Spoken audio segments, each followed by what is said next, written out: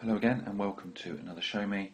In this one, the topic of conversation is the soft palate, and we're going to be talking about the muscles themselves, of which there's 5, and also their innervation. So let's take a sagittal view here, and first of all let's actually just identify the soft palate. So the soft palate is in here. It's the soft palate. You can see the tongue in this region in here.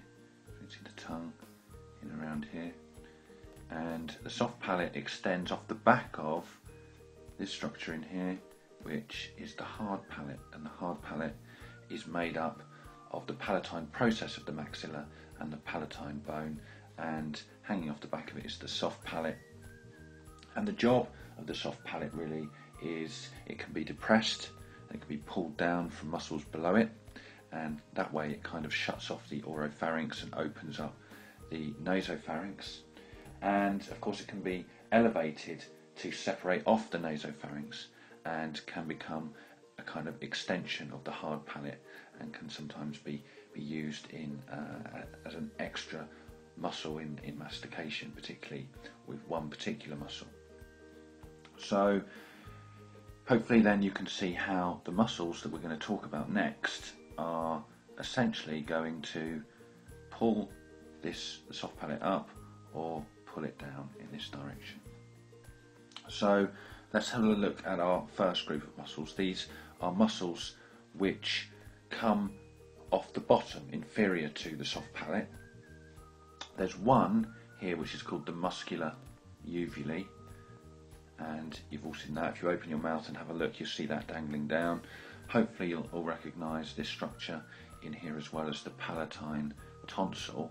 Now when you look into your own mouth, you can see these two arches, and these arches or folds have mucosa kind of covering them, but beneath them are two muscles, and in this muscle in here, so we've got a muscle that's kind of creating that fold on each side in there, and that's one of the palate group, and that's called palatoglossus. So let's write that out. Oops, palato. In fact, let's do that again. The pen's not working very well. Let's write it out properly. Palatogloss. Come on. Got there in the end, I think. So that's palatoglossus. That's the first one you see. The one in the background in here, we'll do that in a slightly different colour. In this one, in there, that one is called palatopharyngeus. So let's see if the pen will work better on this occasion. Palatopharyngeus. There we go. So we've got these 3 muscles. So we've got one over here, one here, and of course we mustn't forget the muscular uvulae in here. These are 3 of the muscles of the palate, and we can basically say that the palatoglossus and palatopharyngeus create what's known as the isthmus of forces, and the palatine tonsil sits neatly in between there. You can normally see some crypts appearing if you look at your own mouth. The palatoglossus is a muscle which originates from the inferior surface of the palatine aponeurosis and inserts onto the lateral margin of the tongue. So it kind of doubles up as a tongue muscle as well, and you may remember it from that group, and knowing that the name glossus is in the suffix will help you remember that. And this particular muscle is involved in depressing the palate, and also it can move the palatoglossal arch forward, and it can also elevate the back of the tongue. The palatopharyngeus is originating really from the superior surface of the palatine aponeurosis, but it inserts into the pharyngeal wall and not onto the tongue, so it's kind of a pure palate muscle. And its job really is to depress the soft palate, as we talked about before, and it can also move the palatopharyngeal arch forward towards the midline, and it also acts as a pharyngeal muscle to elevate the pharynx as well. The muscular uvulae is a strange structure, really. It comes from the hard palate, and it inserts onto connective tissue, which is the uvulae itself, and the muscle itself elevates and retracts the uvula, and can often affect how thick the central region of the soft palate is. So these three muscles are part of the inferior group of palate muscles that are below the soft palate. If we move on to this particular view, this is a view which is showing the skull posteriorly and showing the soft palate in this region in here. So we can see the soft palate in here, and this green structure here is representing the superior constrictor muscle coming round, and that will attach there. You can see it will eventually attach along this margin here to the pterygomandibular raphe, stretching down from the pterygoid hamulus, from the medial pterygoid plate down to the mandible, and then posteriorly back here it will attach to the pharyngeal tubercle. So pharyngeal tubercle and pterygomandibular raphe are the important structures which the constrictor, the superior constrictor, attaches to. We can see in here, we can see the muscular uvulae in here, and up here, this structure in here is representing the auditory tube. And the two muscles belonging to the palate here are muscles which insert onto the roof of the soft palate, and in one particular case creating an aponeurosis. And these are two muscles which go by the name of tensor veli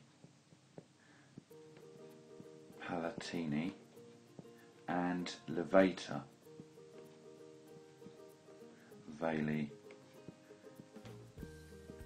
palatini, and they both originate from similar positions. So the tensor actually comes down from the sphenoid bone and attaches to part of the fibrous part of the auditory tube, and it inserts onto the palatine aponeurosis, which is actually a region in here, and its job is to tense the soft palate, and it also assists in opening the auditory tube. The tensor, as you can see, it changes direction. It comes down vertically in here between the lateral and medial pterygoid plate. It then hooks around the pterygoid hamulus and flattens out as an aponeurosis on either side. So you can see it coming down here. The one that's slightly more vertical is the levator veli palatini, and this comes from the petrous part of the temporal bone, and it's anterior, just anterior to the opening of the carotid canal, and it comes down slightly more vertically and doesn't run in between the pterygoid plates as the tensor does. It actually comes down vertically, and you can see it in here. It's getting slightly messy now, this diagram, but you can see it running in here, and you can see it just spreading out and inserting onto the top of the soft palate. And the job of it really is to elevate the soft palate above the neutral position. Some textbooks might tell you that it also serves to open the auditory tube as well, but other textbooks will tell you that it's actually just tensor veli palatini that does that.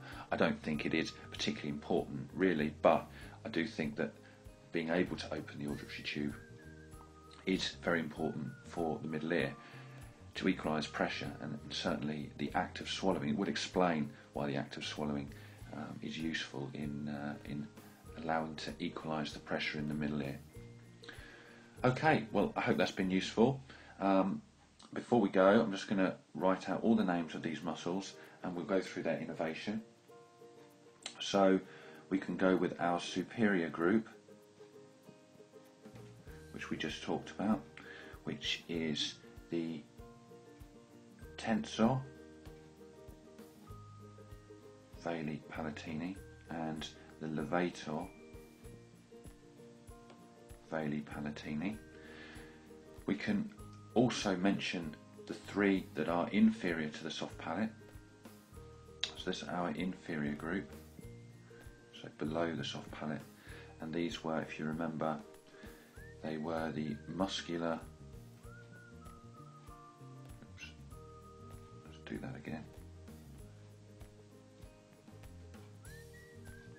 muscular uvulae, U-V-U-L-A-E, I believe, and we've got our palatopharyngeus and our palato, put that in there, probably palatoglossus muscles. So there are 5 muscles, and we can say that the innervation here is all going to be vagus. This is vagus, this is vagus, vagus here as well, and vagus. Although we could say that generally speaking it is pharyngeal plexus via the pharyngeal branch, which means really that it is the cranial accessory as well. So we'll accept any of those, but we'll keep it as vagus for simplicity. The odd man out in here is this one, which is tensor, which is supplied by the mandibular nerve, a branch from to the medial pterygoid, so it's going to be trigeminal. So the way to remember this is to say, well, okay, all of those are palate muscles except for tensor really, which if you think about tensing the palate to firm the soft palate up so it acts much like the hard palate in order to bounce a bolus of food, you might help remember that that is for mastication and not for swallowing. Elevating the soft palate would be for swallowing a bolus of food, and that makes it in the palate group properly, and therefore is innervated by vagus. That's a useful little tip to help you remember that the tensor veli palatini is receiving trigeminal innervation and not vagus. Okay, bye for now.